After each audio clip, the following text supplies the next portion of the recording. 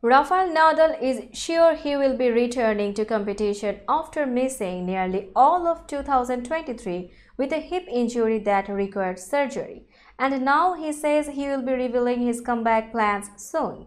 Nadal wrote Thursday on social media, "I confirmed yesterday I will be back," and punctuated that message with a smiling emoji. Stay tuned.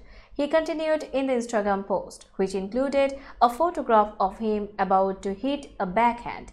He said that in the coming days he will decide and announce with my team when and where everyone can expect to see him in action. Next season begins in late December with the year's first major tournament, the Australian Open, scheduled to begin main draw matches on January 14.